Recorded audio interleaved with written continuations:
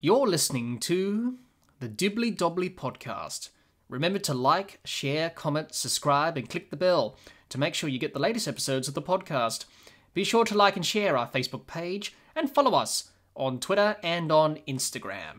Hello, I'm Gideon Haigh, and you're listening to the Dibbly-Dobbly podcast. Let's talk about our next topic, Gideon. Let's talk about the state of international cricket. And there are many problems facing the game internationally.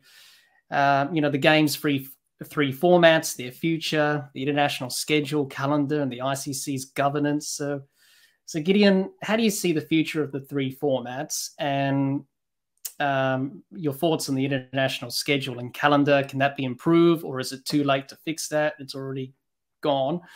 And how the ICC have gone about governing the game, in your opinion? God, how long have you got?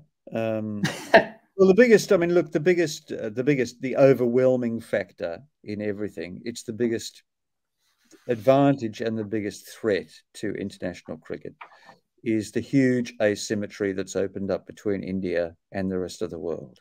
You know, the game has never been richer, but it's also never been relatively poorer in various places. That huge problem, which I don't think any other game has in the world, any other sort of international game, where one country is so overwhelmingly economically and administratively powerful, is a huge factor. And the failure of the ICC to do anything to kind of counteract or mitigate that, the general weakness at the centre of cricket governance, is now coming home to roost. You know, there was an opportunity for governance reform at the ICC in 2012. Everyone funked it. Everyone thought that it would be advantageous to themselves to have a weak centre. Everyone thought that it was advantageous to potentially subvert the system.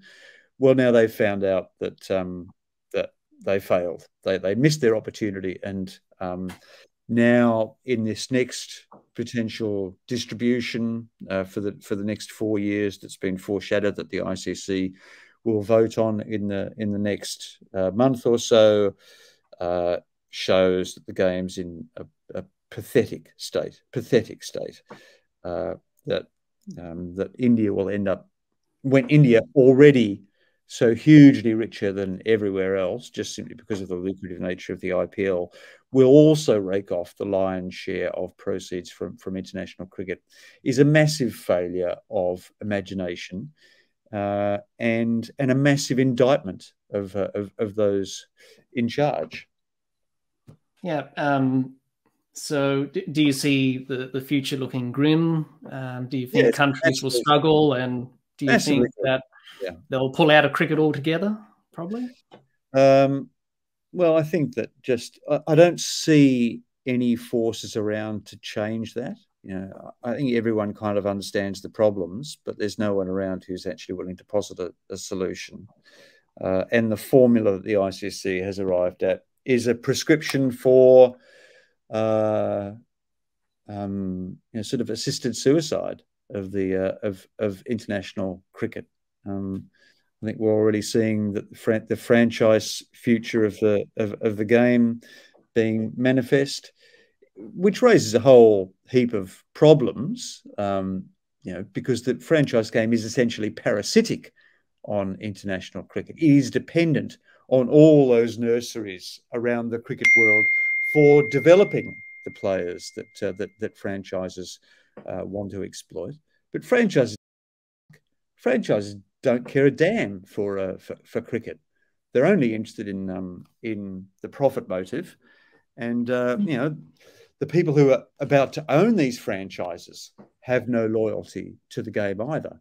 If they weren't investing in cricket, they'd be investing in chopped liver. They'd be investing in another industry. It just so happens that cricket offers lucrative returns. So, I've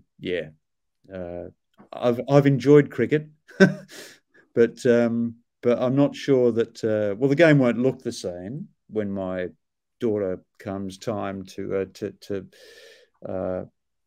savour the game. But look, I've had my time. maybe I shouldn't mourn too much, change is inevitable. It's happening at a speed now, rather like AI in some ways, where it doesn't feel like we're in control anymore. It feels as though decisions are being made remotely and inevitably, not according to any kind of strategic thought, but simply for short-term benefits. So, yeah, it's a problem. But, whenever frankly, there's money and that involved, it's always greed and selfishness and not thinking about others and the greater good of the game. And that's what's happening in world cricket at the moment, which is a shame.